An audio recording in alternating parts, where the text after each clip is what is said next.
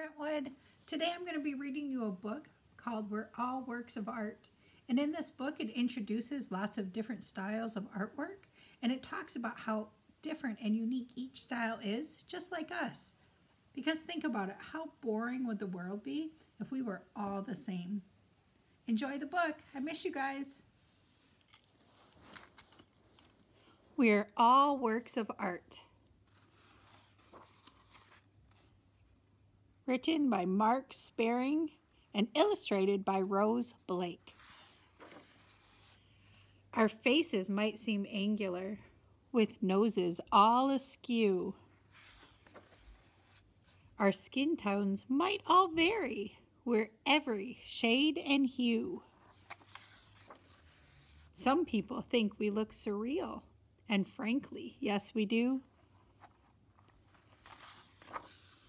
But we can make you tilt your head and see the world anew.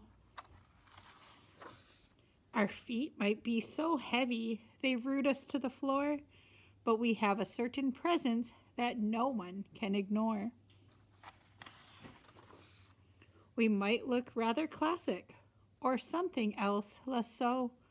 We might look quite familiar, or like no one else you know. Our bodies might all differ in shape and form and frame.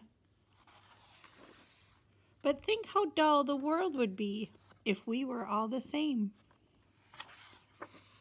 We might look like a collage made up from this and that. But we wouldn't change a mismatched ear or swap one single scrap. Whoever it was that made us each with loving care. Each curve and kink and scribbly line was meant to be right there.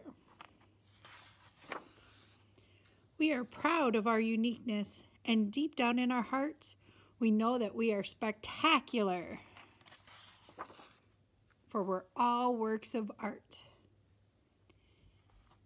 In this book, they showed us lots of different styles of art. Some of them might look familiar to you. We studied prehistoric art, Egyptian art, Greek art, Indian miniatures, Renaissance art, Fauvism and Cubism. There was a little bit of surrealism and pop art, contemporary art as well. Was there one that you liked the best?